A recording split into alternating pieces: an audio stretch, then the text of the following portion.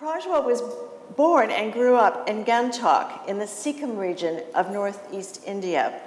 His father was an Indian Nepali and his mother Nepalese.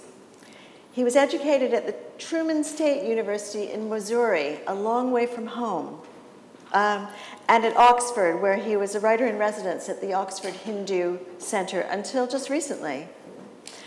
Before committing to a writing career, Prajwal actually worked as an advertising executive for the Village Voice in New York City, which just goes back in time to the rock music center of the world, doesn't it? Village Voice?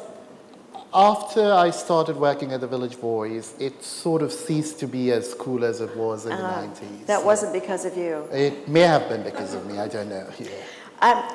In 2011, Prajwal, at the age of 26, was the first, or rather the youngest Indian author to be offered a two-book, multi-country deal, leading him to be labeled the next big thing in Asian fiction.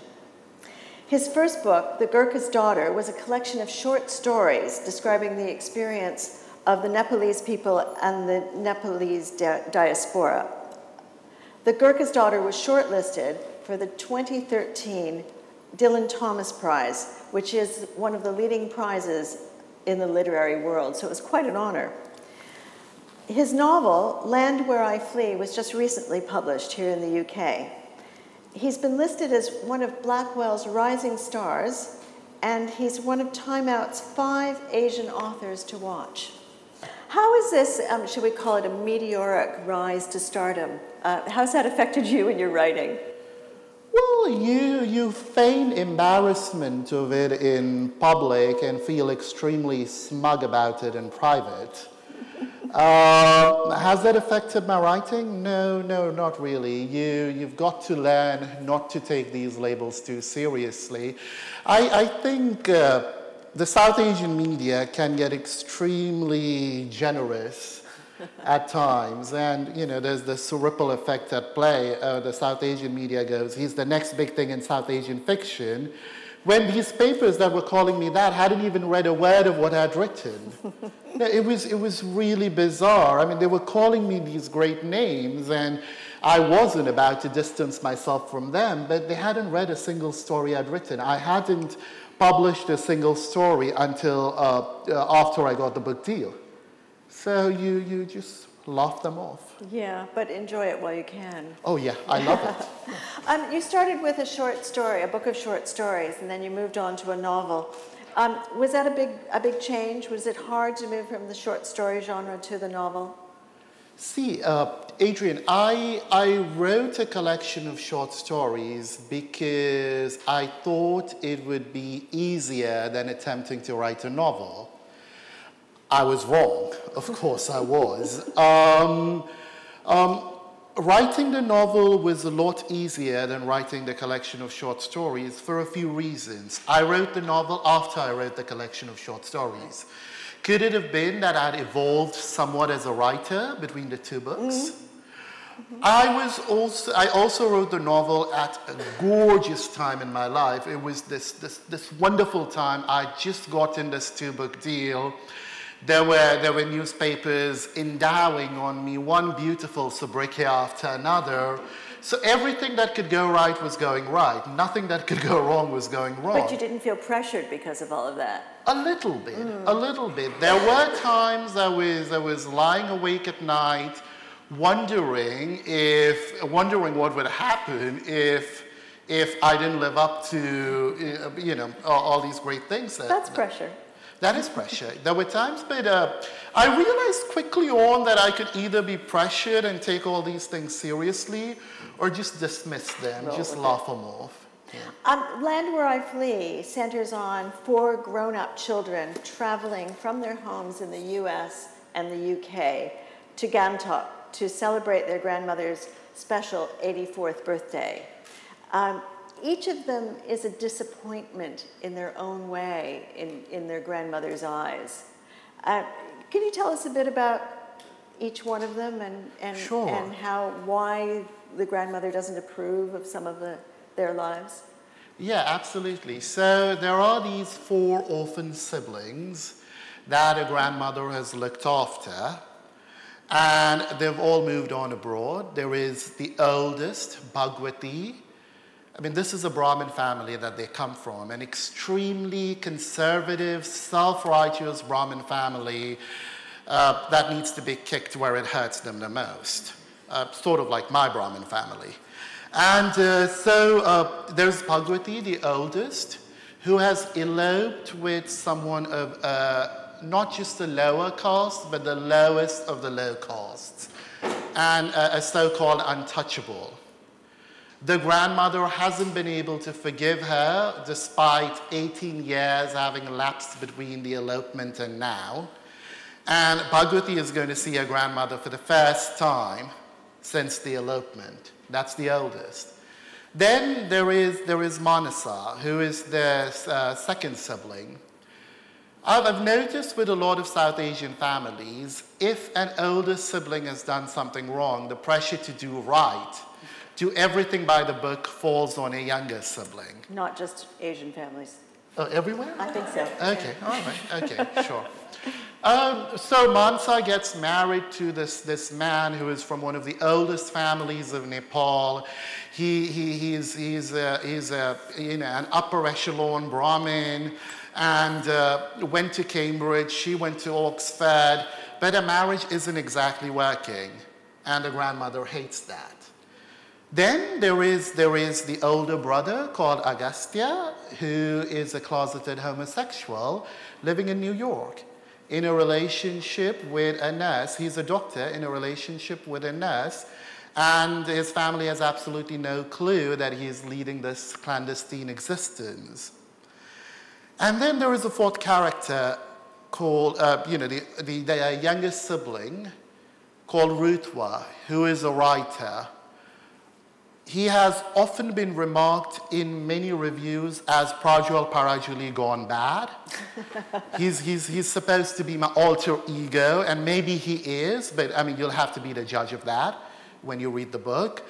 So yes, these are 4 siblings who all convene in their hometown of Gangtok, Sikkim, to celebrate their grandmother's landmark 84th birthday, and secrets threaten to get unraveled.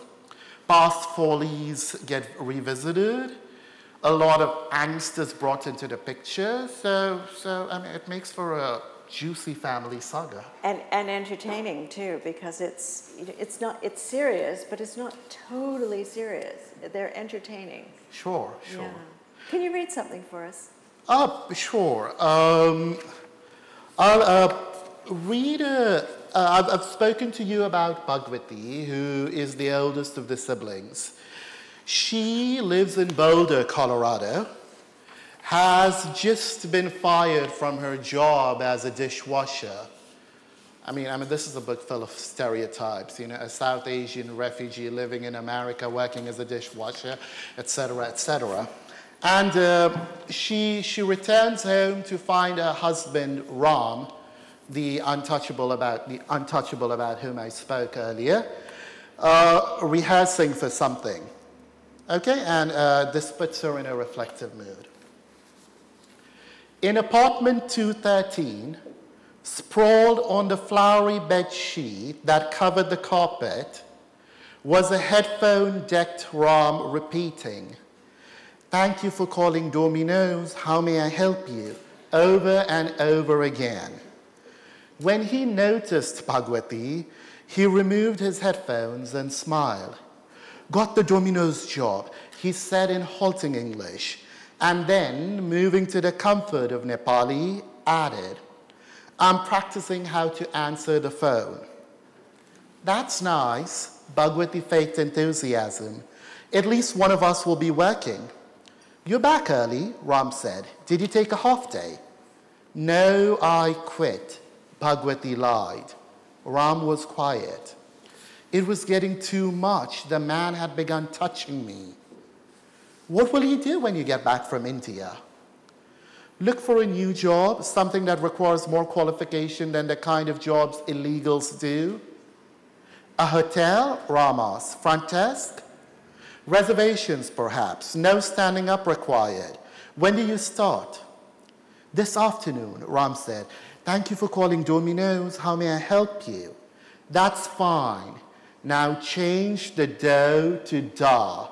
It's not Domino's, but Domino's. Da, da, da, Ram repeated. I'll stop now. Will you join me to pray before I head to Domino's? How ironic it was that her husband, an untouchable, the lowest of the low caste, an upsetting byproduct of the heinous system that her ancestors helped create and propagate, should be so full of piety. He knew the shlokas, memorized elliptical Sanskrit mantras, read the Gita, and understood what festival was celebrated for what reason. He was combative when she, a Brahmin, dismissed Hinduism's many superstitions, made her analyze and reanalyze these beliefs, and furnished her with the scientific reasoning behind them, which she begrudgingly acknowledged. And yet, he could never become a priest. He would never be allowed near the temple of most Hindus. He was a casualty of Hinduism who had chosen not to be a victim. An untouchable who had no shame about his low caste as much as he did of robbing his Brahmin wife of hers on account of a marriage to him.